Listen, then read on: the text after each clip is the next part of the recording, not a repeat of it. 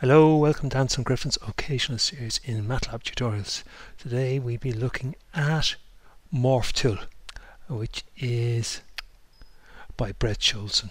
So you go to the MATLAB Central File Exchange, you download it, and you put it somewhere. Now, just to go back to here, where did I put it? Z drive, MATLAB, and then I made a subdirectory or a subfolder of MATLAB called MorphTool, and that's where I am at the moment.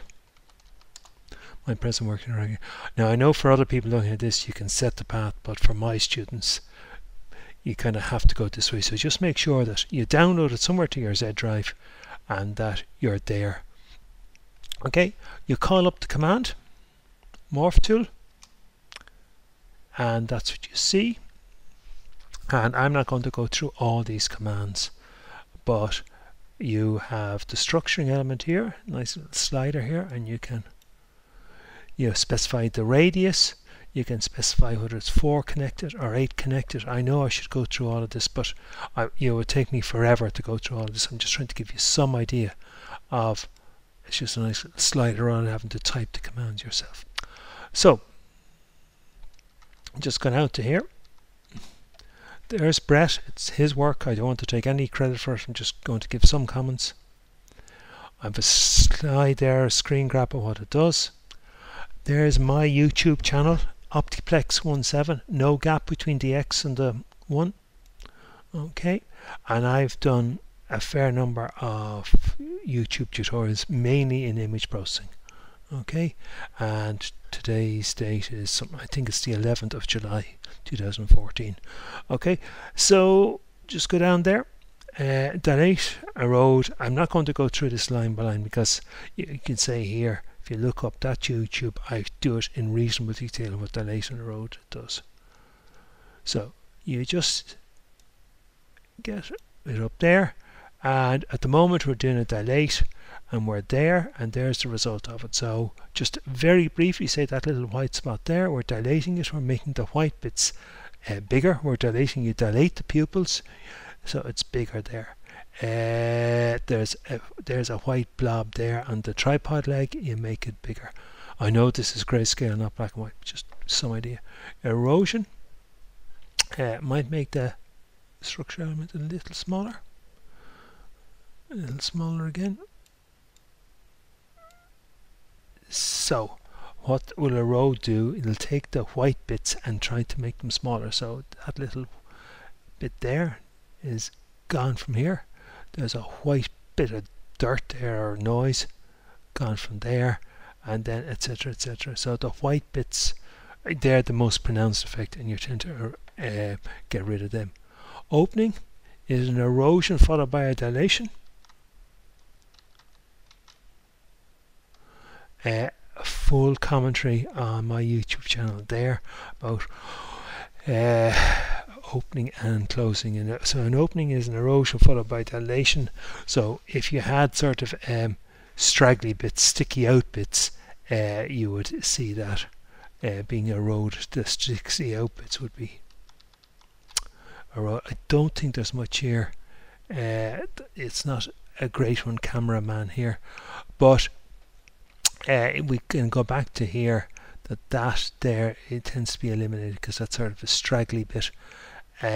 Obviously this goes here, and just say around the collar there's a sticky out bit surrounded by black, and that tends to be gone. Closing is dilation followed by an erosion. So what you're trying to do there, if there was bits of white with a black in the middle, you tend to get rid of that. So let's see, can we find something like that? I'm trying to look at it. Oh yeah, there we go. See, just there where the mouse is now, you see it's surrounded by white with black bits in the middle. So the closing will get rid of that. You get rid of those black bits or darkish bits. Okay, imtophat. What that does is that finds the intensity peaks. So there's an intensity peak, found it. Looking along there, and you can see what it finds is actually brighter than what we had originally. So when I describe, just go back to here, when I describe Tophat and Bothat, this in fair detail, but imtophat is trying to find intensity peaks. And what you could do is, if you look at my YouTube tutorials, you could add that to that, and the net result would be that the white bits are brighter. You've raised the intensity peaks to be brighter. It would help in the contrast adjustment. Bothat, that finds intensity valleys. So you can see here along there, the white bits are the intensity valleys. In other words, where there's dark bits, you have white, black, white. So it picks that out. Top of the tower there, well, light grey, dark light grey. So the white bits there represent the intensity valleys. So this is kind of counterintuitive. I haven't explained the nitty gritty. You have to look up the YouTube tutorial, but it explains. The YouTube tutorial will explain how Bothat works, but the net result is you find the intensity valleys. And here what you would do is, if you look up my YouTube tutorials, you would say that image, that's the top image, minus the bottom image, that will make the intensity valleys darker. Okay, and the whole idea is to aid the contrast enhancement. Gradient image, again, using erosion and dilation, you can find edges. And we find the edge along there, we find the edge along there, and if you play around with the structuring element.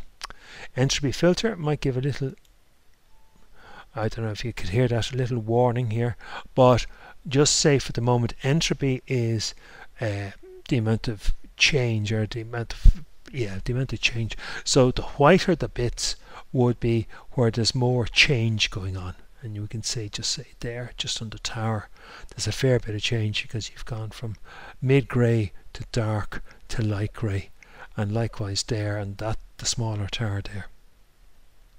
Contrast enhancement.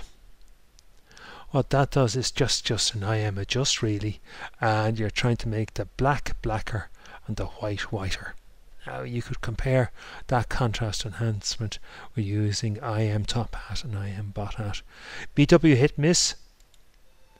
Yeah, you might have heard a thing in the background because that requires two structuring elements, which I'm not going to get into at the moment. BW area open.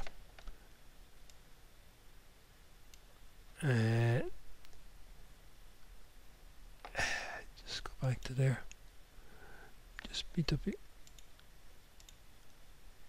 Okay, now these guys here, sorry, just BW area open for a grayscale require more two structuring elements, which is really beyond where I wanted to go because I just wanted to explain this. But BW area open will normally used will remove areas that are less than so many square pixels, 10 square pixels or 15 square pixels. I'm not going to look at these guys. I'm not just going to comment on them for the moment because it's beyond what I wanted to do with two structuring elements. Okay, so hope that helps a little. Thanks very much for listening.